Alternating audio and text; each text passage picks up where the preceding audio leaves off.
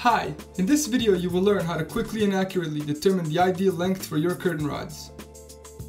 Step 1. Determining the positioning of the rod. The positioning of the curtain rod will depend entirely on your preference, as you can see in the animation below. There's no industry standard or rule of thumb.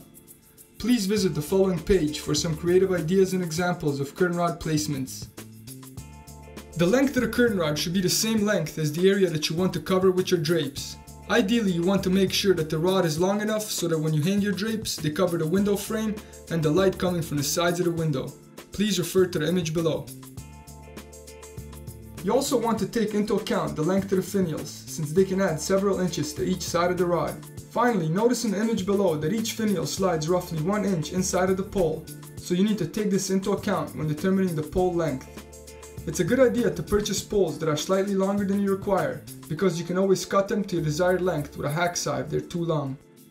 DraperyCurtainRods.ca sells curtain poles in 4 sizes: 4 foot, 6 foot, 8 foot, and 10 foot long. You can connect 2 or more curtain rods with a rod connector in order to increase the length. If an individual rod is required to be longer than 8 feet, please visit the Long Curtain Rods page for more information. Thank you for watching this video. Now you can easily determine the ideal length for your curtain rods. To view and purchase some of the most beautiful drapery hardware available online, please visit www.draperycurtainrods.ca.